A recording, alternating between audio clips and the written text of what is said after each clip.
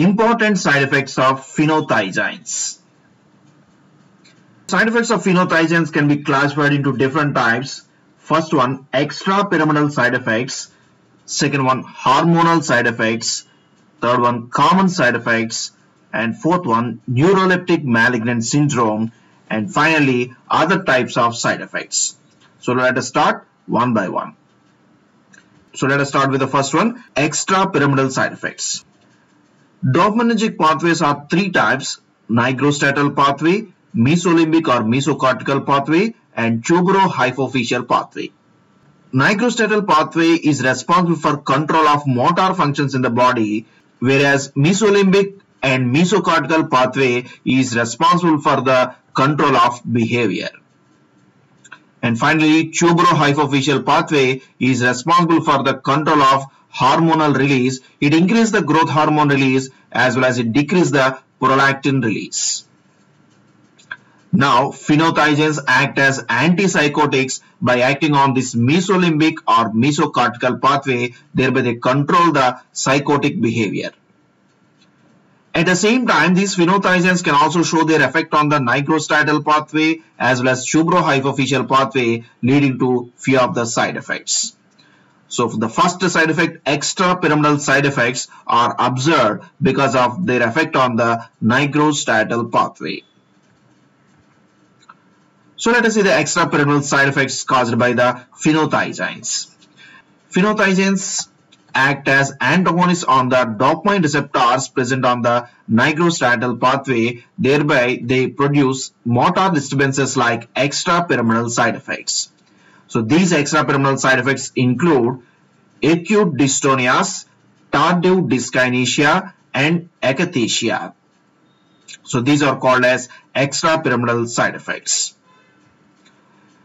As phenothiazines are the typical antipsychotics mainly acting on the D2 receptors, they have more chance to produce the extrapyramidal side effects compared with the atypical antipsychotics.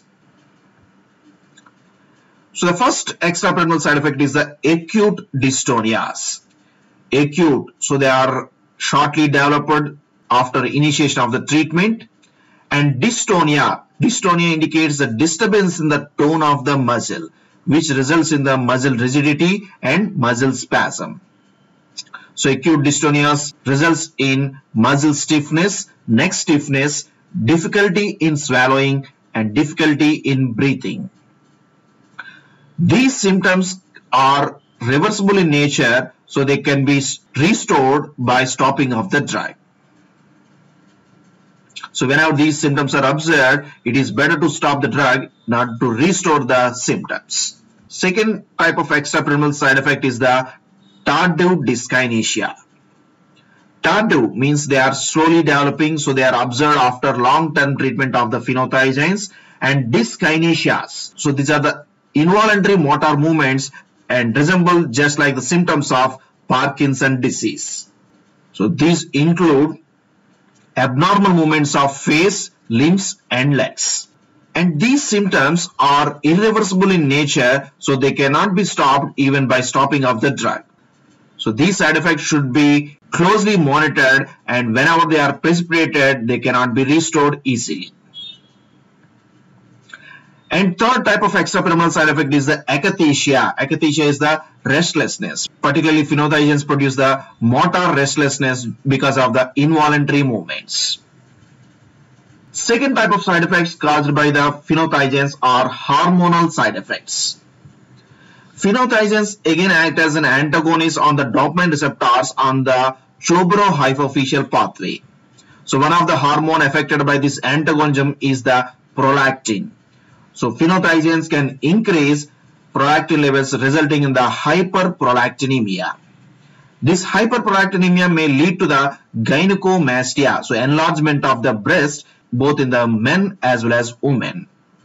So phenothiazines can produce the gynecomastia as one of the side effects because of their hormonal action. Third one is the common side effects produced by phenothiazines. These are the side effects produced by phenothiazines because of their action on the different types of receptors. So the first one is the sedation. Phenothiazines are actually called as major tranquilizers because they produce a sedation as well as a calmness in the patient. So the sedation of phenothiazines mainly attributed to their block of the H1 receptors, that is the histamine receptors. Similarly, they also produce weight gain, which is mainly because of the 5-HT block. And phenothiazines also cause hypotension and dizziness. These are attributed to their action of alpha receptor block.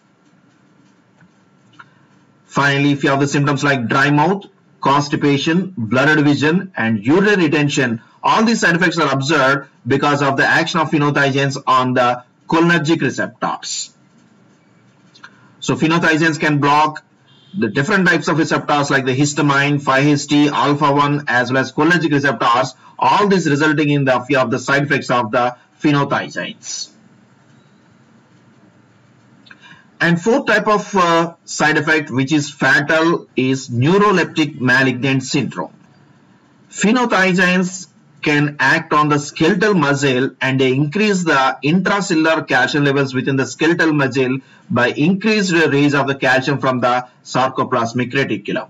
So these raised intracellular calcium levels within the skeletal muscle results in the more skeletal muscle contraction, producing symptoms like hyperpyrexia, so increase in the body temperature, muscle rigidity, mental retardation, and tachycardia. So all these symptoms are collectively called as neuroleptic malignant syndrome.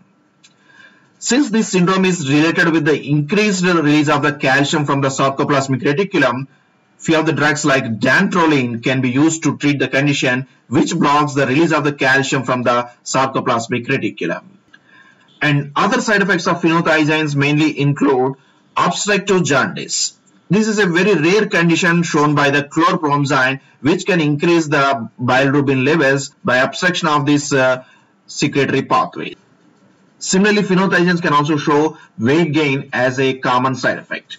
So another important effect of this phenothiazines is the increase in the QT interval within the ECG. Whenever QT interval increases in the ECG, it may lead to the fatal arrhythmias. So phenothiazines can precipitate one of the condition torsade de pointes. That's why phenothiazine should be carefully given with other drugs which also produce the torsade de pointes. For example, potassium channel blockers mainly precipitate the torsade de pointes. They should be carefully given with the phenothiazines.